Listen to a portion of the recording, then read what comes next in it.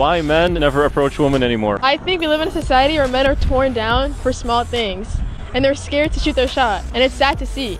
They oftentimes bog themselves down before they even get a chance, you know? In this society, looks come first and heart comes second. It's only gonna get worse unless a change is made, until people start making things online for men to really regain that confidence back.